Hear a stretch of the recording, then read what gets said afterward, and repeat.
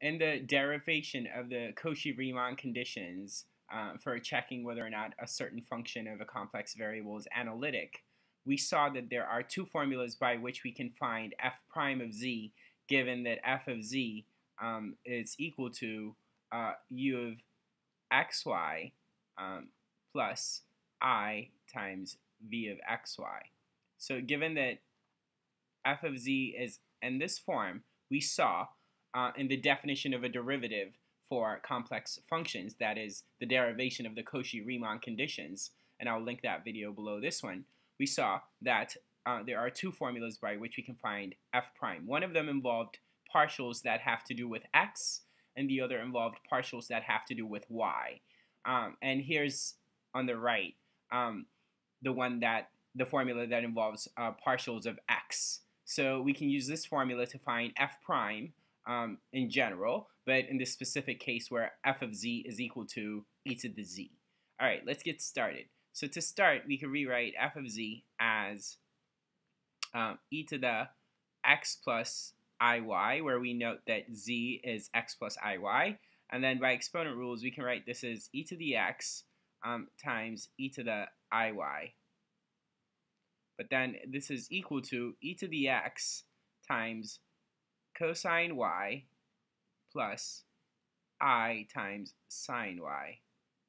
And distributing the e to the x, we write that this is the same as e to the x cosine y plus e to the x, well, I forgot the I, plus I times e to the x sine y, right? And now, if we compare this to this, we see that we've got it in the form u of xy plus I times v of xy.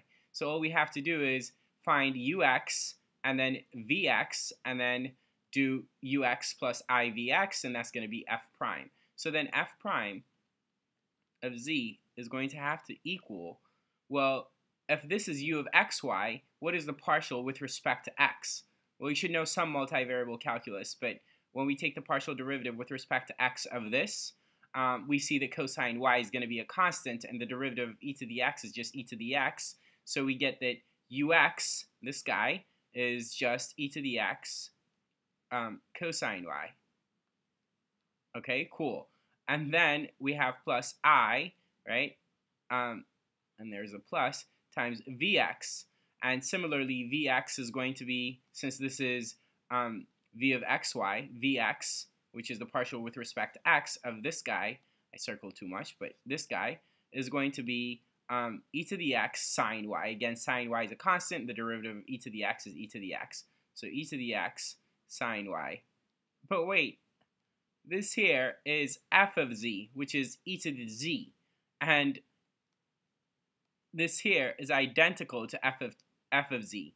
So f prime of z for f of z equals e to the z is itself anticlimactically. So f prime of z here, our answer, is e to the z. Yeah?